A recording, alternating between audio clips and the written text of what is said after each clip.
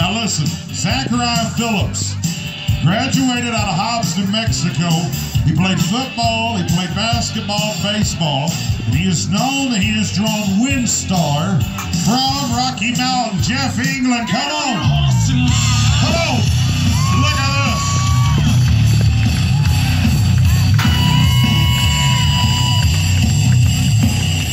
Now let me just tell you something. This little horse that you see coming around here was born and bred up there in Madill, Oklahoma from the Rocky Mountain Rodeo Company. This little horse has been able to crown your champion of your rodeo in the past.